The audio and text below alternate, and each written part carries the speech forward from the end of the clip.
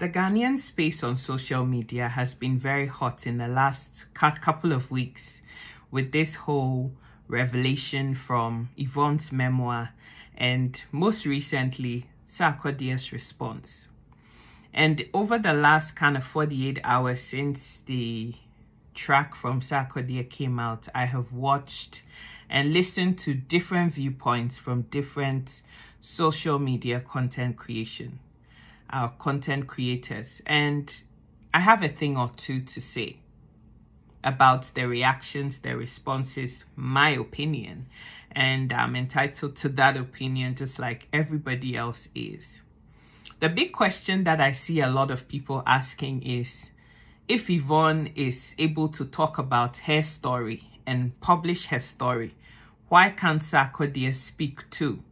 I don't have any problems with Sarks Replies Is responding. He has every right to speak, just like Yvonne does. Yvonne shared her story, how she saw it. It was her story, and nobody else can write somebody else's story from their point of view.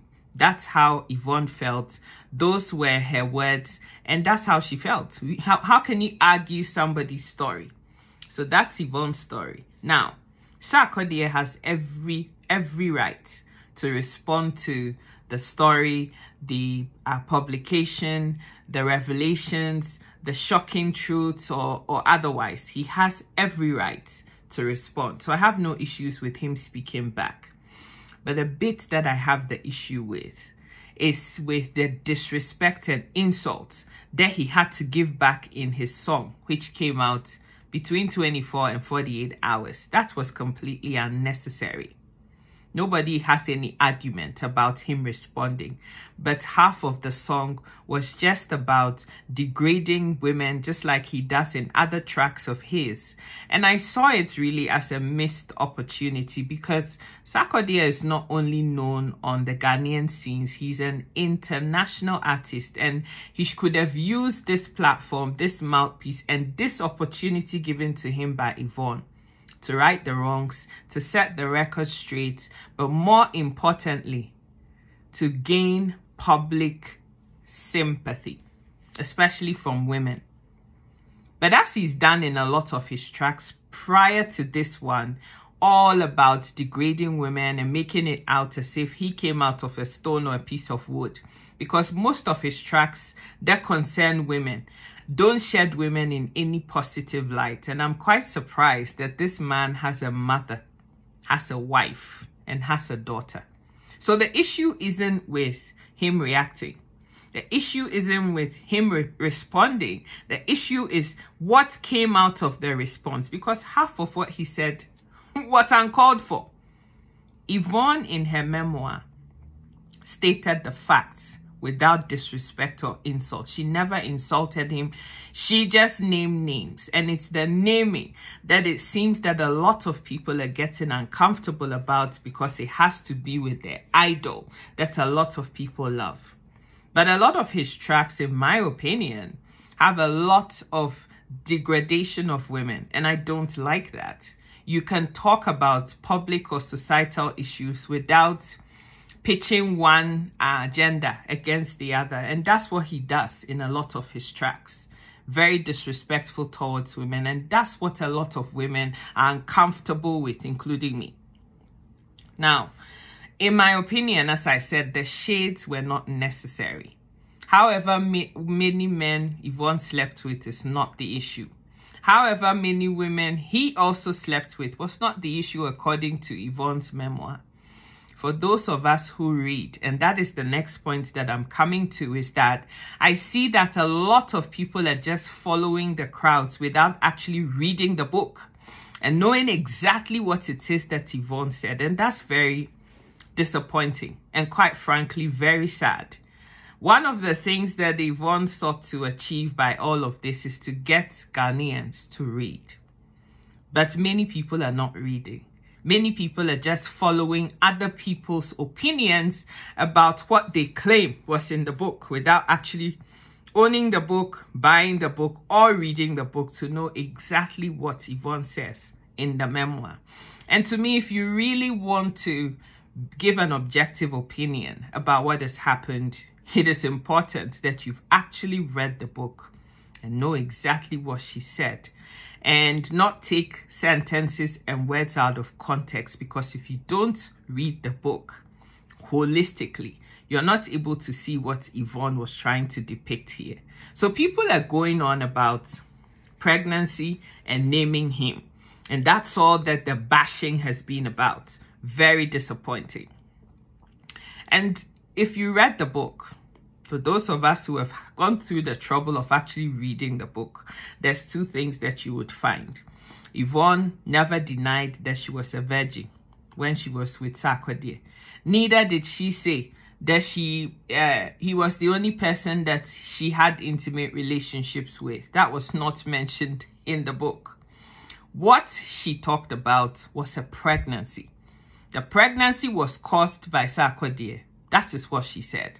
So the issue isn't about however many men she slept with or otherwise, but the reason why this young man, Sarkodie, is mentioned is because he's the one that got her pregnant. Fine, they get pregnant. It's his word against hers. He says he never asked her to terminate. She says he didn't want the child and went ahead to get rid of it, because after his reactions towards the pregnancy, thinking about his career, thinking about the fact that he had a serious girlfriend that he was going to be married to and all of that, being pregnant with another woman was inconvenient. And so he wanted out of that. Now, the issue that Yvonne had, because she was not ready to be a mom neither. Many people are going off about the fact that she's a cougar, she slept with a younger guy, yada yada. Is Yvonne Nelson the only girl, older woman, who has slept with a younger man? Even our ex-president Kufuor, is he not younger than his wife? Does that make her a cougar too?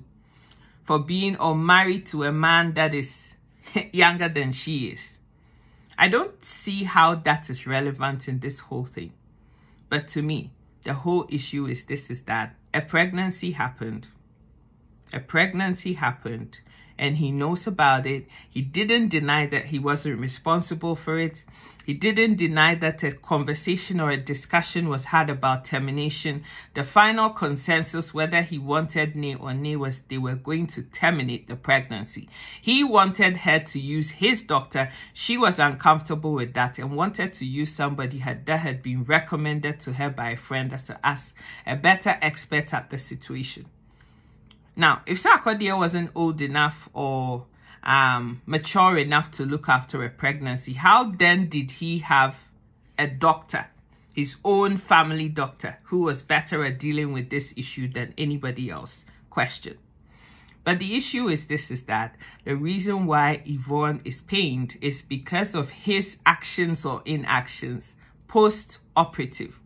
She finally ended up having the pregnancy terminated, but the aftermath of it, for somebody to drive you to the place where the termination is to happen with a manager, which he's not denying. If he didn't do it, he could say so, but he hasn't. So let's assume that he did drive her to the place for the termination. Now, termination happens and Sarkodie goes cold turkey on her. No calls, no comments, no nothing. Check on her to see whether she was dead or alive. And that is what she is hurt about per her memoir. To me, from where I'm sitting, I have no issues with Sarkodie responding. None whatsoever. And if he had just replied and said what he had to say, the facts on the case from his point of view, what happened, his narration from his point of view, the facts, just like Yvonne did, and then went on to say that he didn't realize that his inactions post-operative caused her that much pain and that he apologized. For that part of the whole thing, this whole case would have died down. People would have stopped even giving relevance to this book, and he, Sarkodie, would have come on tops. People would have given him applause and standing ovations across the world for being able to stand up and be the man and take accountability for his actions or otherwise, or lack of it.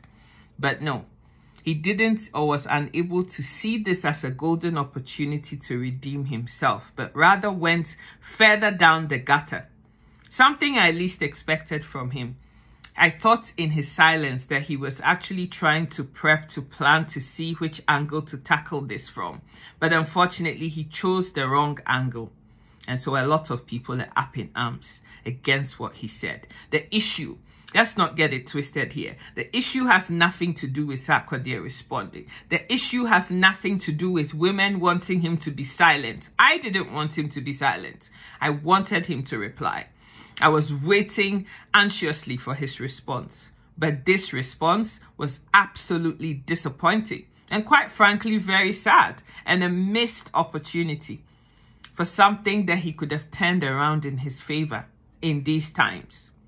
So he missed the opportunity, and all I'm hearing on social media is people going off about if somebody says something and you say nothing, then people are just going to assume that what she said is true. None of us was there to what happened with Sarkodie and Yvonne. But Yvonne has put her narrative out there in a book, which many people who are commenting on this thing haven't even bothered to read a page or a chapter or even a paragraph, not to talk of a sentence of that book.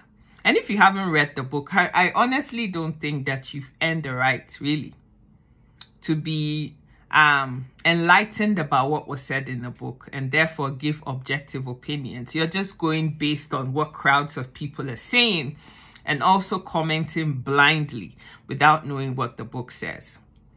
I don't know Yvonne Nelson. I'm not an advocate of hers. Yeah, she's a woman, and from that point of view, I love her. Sarkodie is a man.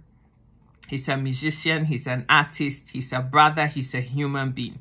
And I love him too. But having said that, that doesn't mean that when one party is pitched against the other, that this issue has to become about who was the victor and who was the victim here. That is completely not what this is about at all. And if those of us who have had and taken the time to read the book, actually, Yvonne has a chapter about her regrets in her life. And I actually applaud her that she has the boldness to say the good, the bad, and the ugly of her life. Not very many people have the boldness, the cojones, the ability, and the confidence to actually own their truth and speak their truth. And so from that perspective, I applaud her for that. That she has the bravery to talk about things that people would shy away from and hide in a closet because we don't want people to know how badly our poop smells. But she did. And she had the confidence and the pride to talk about her story, both good, both bad, both ugly, and has a chapter about her regrets. And if you take the trouble to read that, you would know that it's not a proud moment for Yvonne either. She's not happy about the things that she had to say about her life, but it's still her life, her narrative, her opinion, her impressions, and nobody can take that away from her. And nobody is saying otherwise. The Sarkodie couldn't respond. He could, but it didn't have to come with insults, not just as Yvonne, because he never mentioned her, but then any woman listening to that music and thinking that it's a proud moment for him, I just don't know. It wasn't nice. And it just feels like a muddy gutter and people shoving themselves deeper in the trench and in the mud. Nobody has no issues with Sarkodie speaking. It's just about the way he chose to go about it.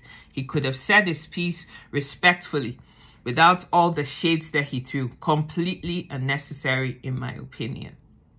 And the lessons are countless.